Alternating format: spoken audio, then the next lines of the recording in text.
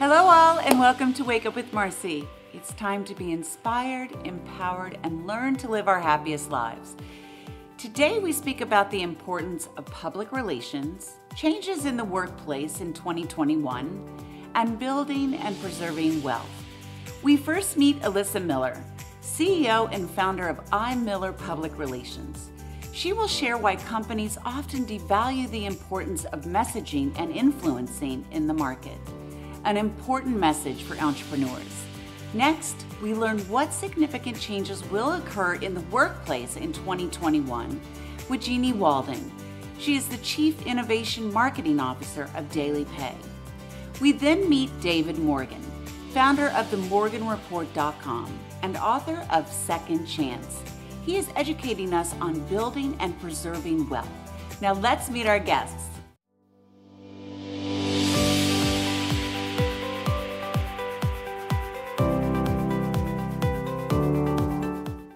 Hi, Ilissa. Welcome to Wake Up with Marci. Thank you so much for having me, Marci. It is a pleasure. It's great to have you. And I'm really excited to have you because we're going to be talking about public relations. And you're the founder of iMiller. And I don't know that a lot of us know what public relations is. So can you tell us exactly what it is? Absolutely. So, the traditional definition of public relations is the representation of a company and its message to the public.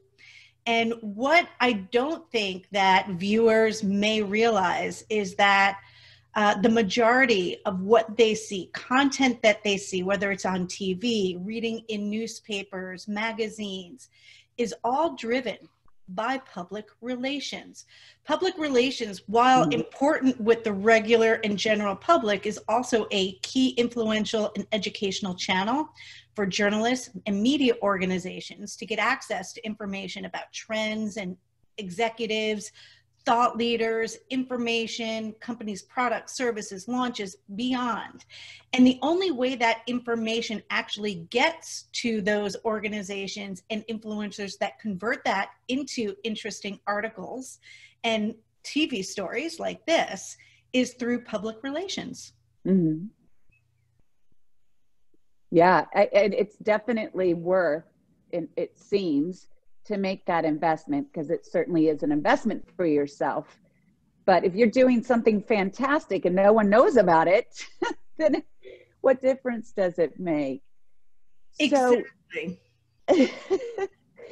So let's talk about companies. And one of the things that you've shared is that they devalue public relations. And why is that? Well, because public relations, unlike marketing, right? When you look at marketing or traditional marketing efforts, marketing is about lead generation. That is the core function of marketing versus public relations. While you do get leads when you do public relations campaigns, it really is more about information. It's about influencing. It's about shifting changes in the marketplace. It's about leading those viewers and readers to think differently, to take that information and put that into practice for what they're doing, to stay abreast of cutting edge solutions and technologies that are bringing our entire world forward in ways that we don't ordinarily know. And that can be really challenging because some of those messages can be a little bit nebulous, right? And it's hard to follow. And so having a good public relations firm that can be a conduit and a translator between some technology speak, for instance, to business speak, to consumer speak, is really, really important. Yeah, I would think so. And so what you were talking about a campaign. So what would be a successful campaign? Yeah, so, our company focuses on global communications infrastructure. And what that pretty much means is anyone who is using the internet to connect to anything, that's global communications infrastructure, right? It's we all used to call it the World Wide Web, and it literally is an interconnected web of networks. And to be able to do that, you have to be able to interconnect networks from subsea to terrestrial to wireless. There are different points where you can interconnect those networks. Those are what data center points are, those interconnection facilities. But it's also to understand that because of the accessibility of the internet, all of these different services and applications are developed to use the internet, right?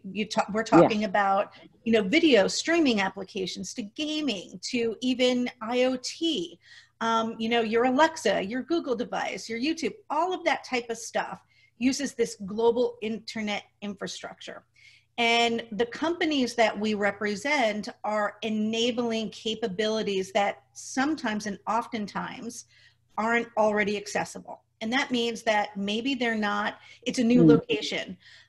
We are working with a subsea network provider connecting North America to Denmark with the first subsea cable to do so in 20 years. That means that the capabilities for interconnection and bandwidth and speed, performance, reliability, all improves. And what that does is it enables more applications to be able to share it across those continents, as a good example. Other types of campaigns that we work on are new product launches. Product launches are really important, especially if you're looking to get to particular companies that need access or capabilities with those products. And you have to think about, how do you reach those buyers? Where are they reading?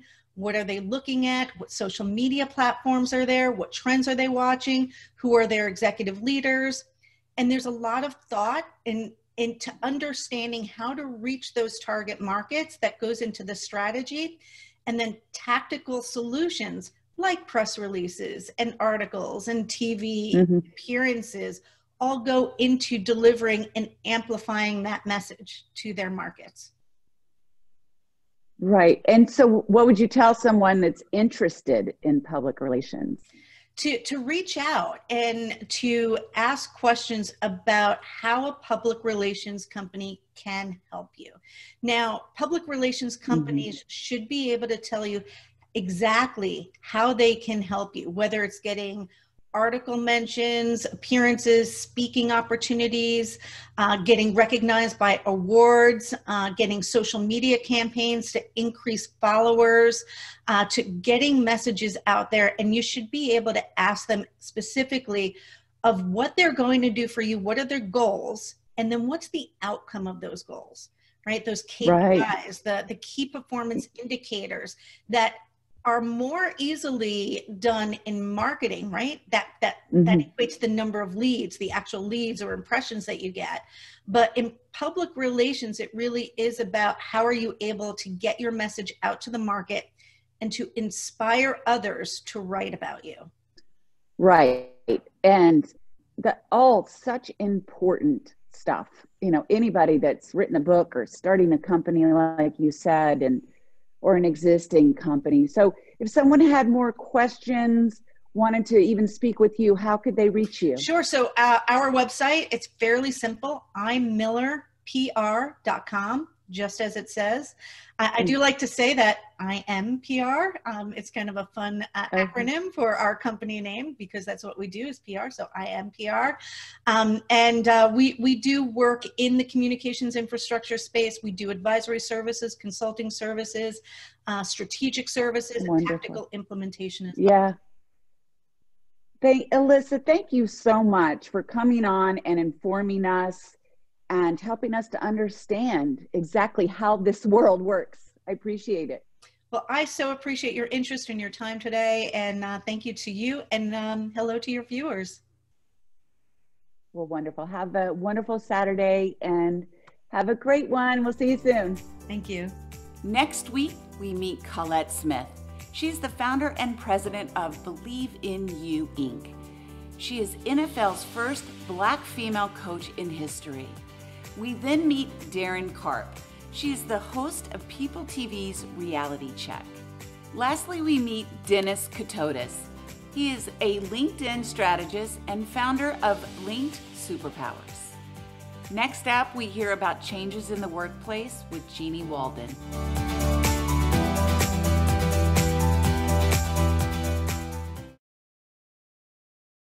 Hi, Jeanniey. Welcome to Wake Up with Marci. Hey, Marci. Hi, how are you? Thanks for having me on the show. I'm excited to have you on the show. So, innovation in the workplace. Things are changing in Absolutely. 2021. Very much so. So, let's talk about some new technology that's going to be introduced in 2021. Yeah, we made this crazy race in 2020 to digitize everything to support a completely remote world. And I think we got the key efforts done, but in 2021, we've had the opportunity to create some fantastic new technologies, both from a financial perspective and a health perspective that are going to give us more options in the workplace. From a health perspective, there are apps out there that are being introduced that allow voice recognition over whether you have COVID or not. And it sounds crazy, and I know most places aren't accepting that as a legitimate test, but now you can speak into your app and it will identify whether you positively or potentially positively have COVID, which allows you to keep yourself safe, decide if you need to go in for a test, and keep people in the workplace safe with you if you're one of those essential workers. So key technologies as we wait for the vaccine to come out. On the financial front, though, we're looking at digital paychecks. And I know that sounds silly and it sounds like it might not be a big deal, but so many people are used to getting a traditional paper paycheck, and companies have had to rebuild their back end systems to support payroll that's done all digitally from the payroll person down to the employee. And the employees love that. So solutions that provide on-demand pay and immediate access as you earn it are really helping bridge that financial gap that we're seeing. That's incredible. So, how about equity and inclusivity? How is that changing in the workplace? So much more important than it's been ever in our lifetimes, and really exciting. We at DailyPay, we've done studies that show that 1 out of 6 employees are actually looking into a company's diversity programs, how inclusive they are, and they're looking into ERGs, employee resource groups, to find out how employees are supporting and celebrating who we are as people, our ethnicities, and really looking at pay equity as a role as well. So it's a great time and a great message for employers to really step up to the plate and take a look at everything that's happening internally. So it's fantastic. Incredible. Yeah. So what about this remote trend? Is this going to continue? Oh, absolutely. There's about 50% of the workforce working remotely right now. And the expectation is, even as the vaccines come out, we're going to stay at a permanent 25% of a remote workforce. However, if you ask employees, and at DailyPay, we did ask employees from all different companies, 80% of them said they would prefer to stay remote most of the time, if at all possible. People are looking for the ability to manage their lives based on their personal needs. And I think that's going to stick with us now. It's not going back. Yeah. I mean, listen, I'm a big fan. I think that missing the interaction with others is part of it, but it is more positive to be at home, and there's a lot more benefits, it seems. And it's possible. So, well, let's talk about Zoom. Here we are on Zoom. I mean, how do we keep our employees from burning out, from being on? My husband's on Zoom all day. What are we doing? Right. Well, the Zoom fatigue is real. The remote working fatigue is real. And employers really need to step up and understand that. We've done so much at our company to make sure that people take time off. And I think one of the trends that many companies are seeing is that the percentage of time off has significantly decreased. People feel like, oh, I'm home, I don't deserve to take time off. If I take time off, I'm compelled to go check my computer and see what I'm missing. And that's really not the case for our mental well-being. We need to have that time off. So forcing people to do things, to take time off, to step away from their computer. At DailyPay, we hired a company called Bell Fitness to do virtual personal training to force us to exercise and to get that sense of mental well-being as well as physical fitness. And it's been fantastic. That's really, really important. And, keeping our mental mindset strong. It's true. And it's hard not to keep going back to the computer. But I want to thank you so much for coming on Wake Up with Marci and giving such invaluable insight as to what's to come and get us thinking. Yeah, thanks, Marci. I enjoyed being here. All right, have a wonderful day. We'll see you soon. Thanks, you too. Bye. Next week, we meet Colette Smith. She's the founder and president of Believe in You, Inc. She is NFL's first Black female coach in history. We then meet Darren Karp. She is the host of People TV's Reality Check. Lastly, we meet Dennis Katotis. He is a LinkedIn strategist and founder of Linked Superpowers. Next up, we learn about building and preserving wealth with David Morgan.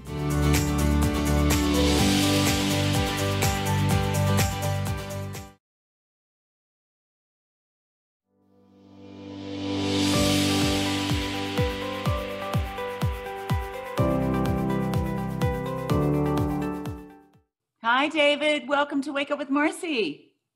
Thank you, Marci. Great to be with you. So first of all, I'd love to hear about what is the morganreport.com? It's a financial newsletter I started over 20 years ago, looking at the macro picture, the big picture of economic forces that are changing so rapidly in our society. And the basic premise that the paper money system only lasts for so long. Every fiat system that's ever been tried has ended in failure. So we're at that point now, and we are looking for a new monetary reset. No kidding. Yeah. So what do you think about precious metals in 2021? I think the precious metals, I'm not, I'm considered the gold bug or silver bug by many, but actually it's just a transition point where the system starts to break down and a new system starts to occur. You see a transition where things of time held value like gold and silver are something that some of the population grab onto as sort of a safe harbor as this transition takes place. Mm-hmm. So I'm favorable to it in, let's say, a hedged way. In other words, like a 10% of your holding. You don't want to bet the farm that gold and silver are the only way to go. There's a lot of things to invest in outside the precious metals, but it is that safe haven that people seek when there's uncertainty in the currency system. Exactly.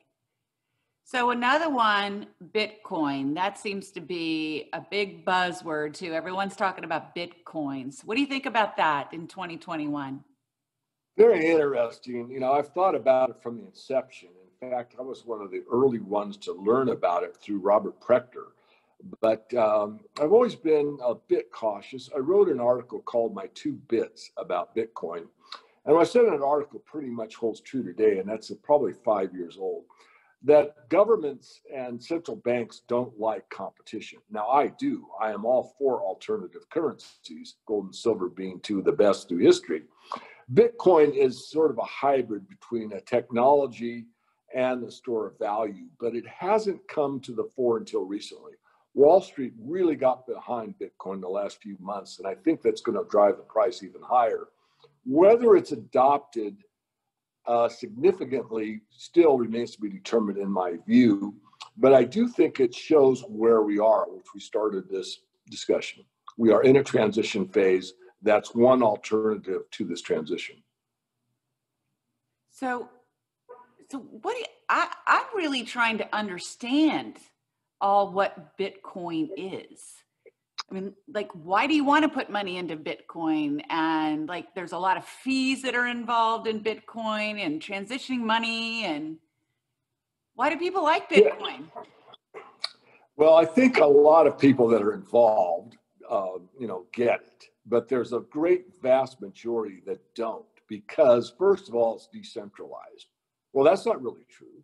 You have to go through Coinbase or Genesis or some platform, a KYC, know your customer, so you have to be totally identified. So it's really not as anonymous as cash. I mean, cash in pesos or cash in US dollars or cash in Canadian dollars is more anonymous than Bitcoin in most cases. Yes, you can do anonymous trades. It is rather cumbersome and it's rather slow. So functioning as money, it doesn't do very well, especially with the volatility. But it's being put out mostly by the higher ups, the Wall Street types, that it's a store of value. But it's dependent on a database of computers that mine these algorithms that basically get a math formula they have to solve. And every time one solved, they add to the block. So it becomes more and more complicated, not less and less complicated. So I do think that it set the tone that the central banks are going to go to a blockchain-based currency system. But that doesn't necessarily mean that Bitcoin will be adopted. The blockchain will. So now we hear CBDC constantly, central banks, digital currencies. Well, central bank means just that, central. It's not a distributed ledger where you are free and you're independent. You're basically controlled by some central authority that takes your name, rank, and serial number for you to proceed in their monetary system. I see. So what about global economy? Where are we? We're on a transition again. I hate to overuse the word, but no, we are in a situation where we're having disruptions throughout the supply chain. For example, everything in modern society runs on computers, which basically means semiconductors. For a semiconductor to be put to use, it travels about 25 countries. So this is a very complex supply chain. So the more complicated something becomes, the more points of failure are available. So because of that fact, we're getting more and more stress in the system, and it spills out into everything: energy, food, communications, hacking the security systems, which we've been hacked, and that's a big concern of mine. I've been writing about in the Morgan Report for several months now. So we are becoming very, very vulnerable to many vectors that could take place and disrupt us even further than we've already been disrupted, not even taking into account the political strife throughout the planet. Just talking about basically the hardware side of things, not the software side. Right, right. So really quick, David, tell us about your book, Second Chance, and where we can find you. MorganReport.com, there's a book tab. You can pull it down. There's 3 books that I've written. And Second Chance is about the upcoming final leg up in the precious metals. You really want to participate in that. But again, you just want to take a small bite. You don't need to eat the whole apple. Thank you so much, David. Really appreciate all of your insight, because we can use it right now. Well, thank you, Marci. It's been fun talking to you. You too, David. Have a wonderful time there in Mexico and have a great week. Thank you very much. Okay, bye-bye. Bye-bye. Next week, we meet Colette Smith. She's the founder and president of Believe in You, Inc. She is NFL's first Black female coach in history. We then meet Darren Karp. She is the host of People TV's Reality Check. Lastly, we meet Dennis Katotis. He is a LinkedIn strategist and founder of Linked Superpowers. Wake Up with Marci is sponsored by True Serenity Tea, which is a monthly subscription box that delivers award-winning loose-leaf teas from around the globe to your doorstep. Check out TrueSerenityTea.com to order your subscription box. So much incredible information on today's show. So I thank you for sharing your Saturday with me. And I wanted to share with you about a new series I'm doing on Instagram Live called Menopause Monday. It's time that we openly discuss what's happening to our bodies, ladies, and how we can help ourselves. And men, it's important for you to understand also. This Monday at 10:30 a.m. on Instagram Live at Wake Up with Marci, I speak with triple board certified neurologist Dr. Russell Saraski about what's happening to our memory and why we have brain fog. I want to thank you again for sharing your Saturday with me. And if you're just tuning in, you can catch this show on YouTube at Wake Up with Marci. I'll see you next Saturday. Have an awesome week.